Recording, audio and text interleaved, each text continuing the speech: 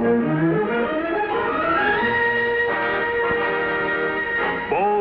Journey, your television passport to the exciting, colorful world of adventure. Good evening, ladies and gentlemen. Tonight's True Journey takes us into the realm of fiction, to the domain of Tarzan, the king of the jungle. In tonight's colorful films, we'll observe Mr. and Mrs. Mickey Carter of Palm Springs, California, in the very heart of Africa, as they film the new Tarzan motion picture for a major Hollywood producer. Prominent in tonight's episode is Tarzan himself, in the person of the handsome young actor, Mr. Gordon Scott. Jungle fire, stampeding herds, leaping lions, ancient rituals. They're all here. It's Cartoon King in Africa, and we'll see the behind-the-scenes story of how Tarzan reaches the movie screens in just a moment. We're now at a very beautiful trailer park overlooking the beautiful Pacific Ocean in Pacific Palisades, California. We're here to meet Mr. Mickey Carter, who brings us the excitement of Africa from his very special trip there with, of all people, Tarzan. It's a pleasure to have you with us, Mr. Carter. Happy to be here. Now, we know that you've spent many, many years in Africa, and much of that time was devoted to bringing Tarzan to the picture screen. So I think that qualifies you to tell us, what is it about this cartoon character that makes him live on generation after generation? Well, you know, the comic strips and the books have been going on for years and years, and Tarzan is a character that really represents everything in the jungle, with kindness and strength and durability and a way of life that we'd all love to live. Well, if I'm not mistaken, Mr. Carter, there have been about a half dozen actors portray the title role of Tarzan over the years in pictures. Isn't that correct? No, actually, John, there's been 13 Tarzans. But Gordon Scott, the new Tarzan, he's really wonderful. We had him over there with us this last time, and he really cooperates, and he can do these things right in the jungle. You'll see him on a 2-ton rhino riding on his back. Well, I'll be looking forward to that scene, Mr. Carter, but suppose we look at your film now, and we'll have more time to talk later on. Fine, thanks, Jim. And now, ladies and gentlemen, by special film recording, here's Mr. Mickey Carter's description of his behind-the-scenes photography making the new Tarzan motion picture. Yes, John, we headed over the North Pole on the polar flight and down from Europe and into Africa. And our first stop this trip was at Nairobi, where we chartered a little plane and flew on down to Dar es Salaam. And we're all anxious and excited, waiting for the ship coming into the harbor. This ship carried our cameras and our film in trucks all the way from America over the east coast of Africa. And our jeeps are dropping in out of the ship. And here I picked up my boy David, who's my camera boy. Here's a still picture of David, John. He's in the middle between me and Maisie, our sound man. And he's a Wakamba boy, you know, 16 years old when I got him. And he's really smart now. He can take my lenses apart and put the camera together. He's quite a boy. He's been with me, John, on all my expeditions for the last 6 years. So when the jeeps are ready, we head up into the Serengeti Plains where we're going to meet Tarzan. He's flying in by a little plane up to camp there. We have a rendezvous with him. And of course, we pass my old friends, the baboons.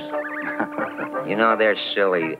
One day I stuck my head out of the Jeep and I lost a big chunk of hair. One of them had grabbed my hair and pulled it right out by the roots. I'm still bald up there. The comedians of the jungle. Oh, yeah. But the mothers make good taxi cabs anyway. They do some very funny antics, you know. This is the open belt. We're going to cross way over to that Rift Valley over there, and that's where we're going to set up our camp. These are the plains game that we see always. Here's something I've never been able to film in 6 trips to Africa, giraffe necking. There's David, my camera boy, and we're setting up our camp, getting ready to film some of the shots for the Tarzan picture. And here's Gordon Scott coming into camp from his little plane. And there's Gordon and myself and Peg, my wife, who did the script work for us, and Gordon reading the script for the Tarzan feature. The next morning, we're on the move, fast, chasing zebra and wildebeest to get a running dolly shot. And to get the best pictures, though, John, we go slow because the animals don't get as frightened, and we can get nice close-ups like these eland here. They're good eating, eland are. They make good chakula. Chakula is food in Swahili, you know. Mm-hmm. And little Tommies with their windshield wiper tails going. One day we went right into deep forest and pushed out some buffalo.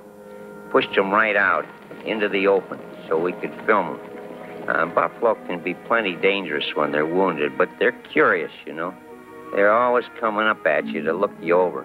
We're getting ready, John, to film Chewy, the cat. Here he comes. Here's a cheetah. Very fast, silent. Chewy and cheetah is the same, I imagine. Yeah, well, that means cat I in see. Swahili, you know. Mm-hmm. And here I'm in a blind. He's coming right into my camera lens.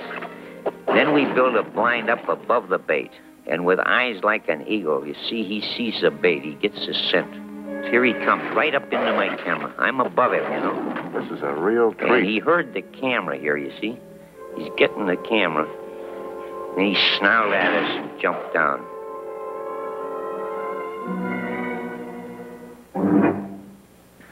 This is a new twist that I cooked up.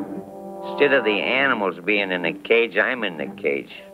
And I'm coming right down into a pack of snarling, laughing hyenas. And I doped this idea out because I can get in very close to animals this way and use short lenses. But, you know, there's a big opening in the front of this cage, and one of these hyenas got in front of my lens, so I poked him in the jaw and chased him out of the place. Here's the way we work with lions. I'm in a pit here, and we're dropping the cage down into this pit. But we have a bait in back of the cage, and for about a day we tried to inveigle this lion to jump over us, you know, to get right over the camera. By golly, you'll see. Here he comes. Beautiful. Takes a lot of patience to get shots like this. I should say, this is a real treat getting some behind-the-camera stuff here. Here he comes, you see. I'll show you how we work with Tarzan. Just a few Tarzan shots.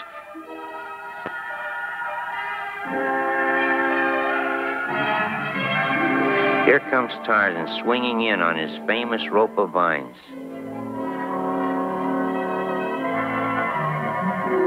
Now here's a familiar shot. Tarzan's going to climb up that tree and give his well-known yell.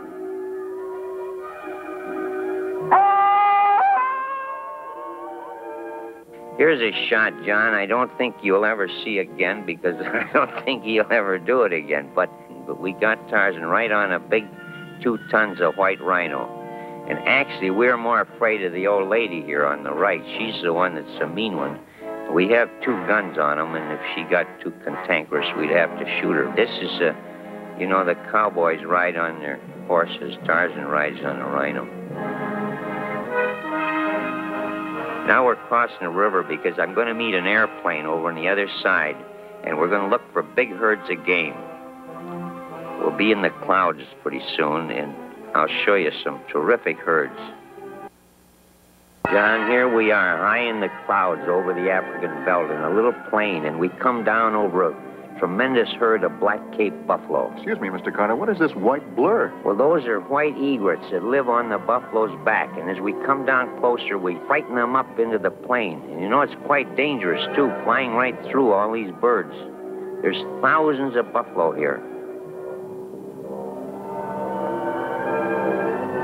And even the elephants are on the move because here's a fire on the belt, and the fire's chasing all these animals out. It's one of their worst enemies is fire.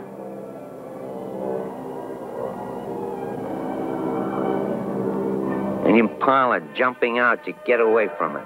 Fire on the veldt is not uncommon, is it, Mr. No, Carter? it's not. It burns for weeks.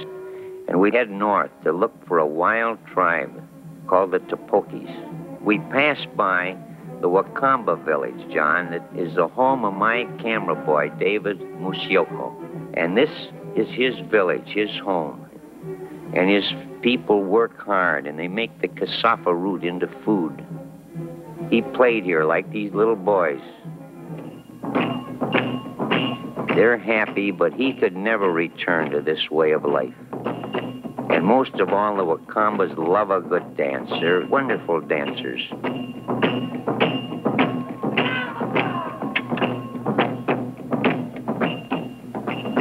And also gymnasts. Yes, they do these flip-flops, and they're really quite agile. David told me that he's tried to help his people, but they just will never change. So apparently David is happier with his lot than... Well, he is. He could never revert back to this. David speaks 9 different languages now, and he's really quite well educated. So we head north and leave the Wakambas, past the giant sables and the tall one eating thorns. You know, I think they have cast iron stomachs. Then we see a silly aardvark. They're always digging. You know, they're anteaters. And then a little bush baby looking down at the aardvark. And he's surprised because the aardvark's hit a big rock. He can't go anywhere. The big bird of Africa. Here's one of the strangest things I've ever filmed, is a zebroid, John. That's a mating between a wild zebra and a horse, a tame horse, and the little baby's only a week old with brown stripes, but he doesn't mind. Was there any particular reason for this? Well, the wild zebra came in and mated, but she kicked him out. You know, one zebroid's enough in that family. I'll show you, John, how we work with rhinos sometimes. Of course, we've got 2 guns on these babies, but, you know, 2 tons of rhino can be very peaceful one minute and dynamite the next. And coming in at 12 feet, actually, they can knock you pretty flat if they wanted to. This is all 1-inch lens. There's no telephotos here. Oops. Let's get out of here. Yeah, let's go. The important thing, I imagine, Mr. Carter, is knowing how far you can go. Yes, and knowing their habits. Now, they love a good mud bath, and here we leave old Mama Rhino upside down, and we start heading west over towards Lake Albert. And here we run into something that often happens, a big tree's blown down in a storm during the night. So we hook on our winches, and we have to pull it out of the way. Traveling in Africa, this trip we did 20,000 miles all through Africa, and we run into many obstacles like this, or little bridges that are washed out. We have to improvise and make our way. So you can see here are tons and tons of log being pulled out of the way with our winches. In spite of the fact that you do have roads, you still have to blaze your own trail at Yes, times. we do often. While we got a pretty good road here, you'll see as we get on up into the Topoki country, it gets narrower and narrower. In about 4 days after here, we arrived at Lake Albert, and there we built another ferry with 6 dugouts to cross the lake. And we built that, John, by putting 6 or 7 dugouts together. You see, we've lashed them together, and we've got our paddlers here, and they're happy and singing because we've given them a lot of dried buffalo meat. They love buffalo and hippo meat. And cigarettes. We go along the shore here and disturb the crocs as they're sleeping in the sun. And they don't like it either too much to hear our yelling and crossing.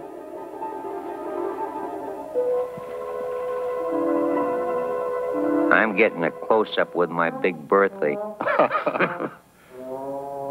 A dentist's nightmare. Yeah.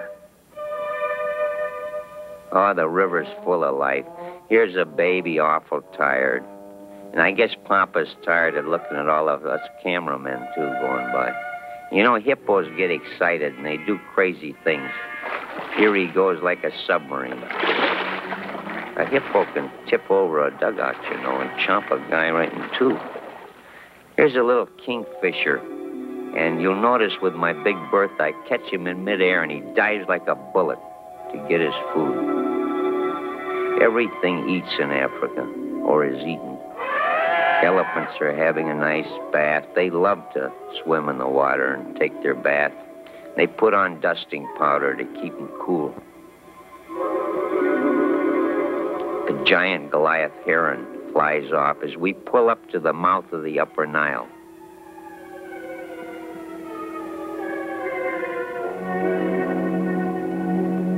We see a very strange thing. Those clouds are not clouds at all, but billions of gnats. What? On the water, and fish scooping them up. And hungry pelicans going out to scoop up the fish. We've never seen anything like this, Mr. Carter. It's a strange thing. And a pelican coming in for a skid landing. During a little argument here, why we see two hippos kissing and making up. While my wife Peg, she's getting a shot of some hippos at close range in a mud hole over nearby. You'll see here, John, how Tarzan works with the animals in Africa. This little baby chimp is a wild one. We're in the Belgian Congo, and he's trying to move very slowly and cautiously to win over his friendship. And you see how easily he picks him right up and takes him out of our scene here. Oh, that's just wonderful. Here's another take, working with the same little chimp right on the Apula River. And you see the reaction the little chimp gives to him? Gosh, he's a cute fella. Ah, they are. We have a lot of fun with chimps. And then we head into the Ituri forest, across the Belgian Congo, in the rainforest. And our path is getting narrower and narrower, and we have to walk. And we make our way through a jungle paradise high in the mountains. It's full of life, weaver birds making their nests.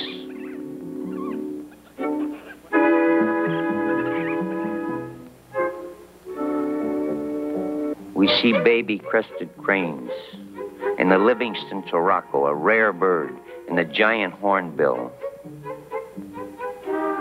This is the country of the colobus monkey with a sad face. We go on into the Topoki country through deep ferns. And then one day, we meet a very strange tribe, the Sangos, and they port us across slippery rocks and rushing rivers. And we holler at them Jambo, which means hello in Swahili. But they do not understand. They speak a strange tongue. And they porter us, and we see big dugouts with warriors as they pass by from their hunting trips. And they're bringing in a dead hippo that they've speared in the river for food. They love hippo meat. And then we enter the Sango village, a water village built right on the river. And we see strange people that we have never seen before. And little boys fishing. And we hear the jungle music and see a dance put on by the Sangos to welcome us. They beat out on these old, crude wooden marimbas. But I like this little 4-year-old Toto. Oh, she's cute. And she steals the show. The girls here dance right on the top of shields held high over heads. We leave the Sango village, and we're coming in closer and closer each day to the Topokis. And here they are, strange tattooed faces, weird jungle drums and music. And we seek out the chief, Fataki, and through David, who acts as my interpreter, we finally make him understand, and he reenacts a dance, a ceremony that is very strange and very weird. And this was staged specifically for your cameras? It was, yes. For 4 days we lived here and filmed these various shots of these little girls. And in this ritual, why, they actually sacrifice a girl, I'm told. They get hopped up and get excited, and their eyes become glassy. Really, sometimes I wonder whether it is being staged. And you'll see here that how they're getting worked up to a fever pitch. They drink a brew made out of palm oil, palm blossoms, and then we saw them bring in the girl on a huge scaffolding, just like they do. It's getting a little too realistic. Oh, it is. In fact, these fellas start coming after me with bulging eyes.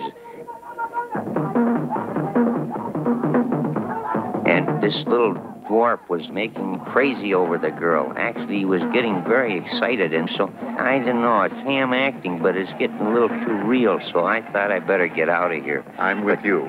But, John, we've completed all our photography after an 8-month safari, and now we head for home to look at what we've shot. Well, Mr. Carter, if what you shot is anything like the small portion we saw here, and I'm sure it is, you can be very proud. Oh, thanks, John. You know what amazes me is the tremendous amount of time and patience that must have gone into the getting of some of these unusual bird and animal shots. Well, some of the things you see, John, for about a half a minute takes us 4 and 5 days to get. Like that cheetah shot. We got to work on them. They're very tough to get them into our cameras.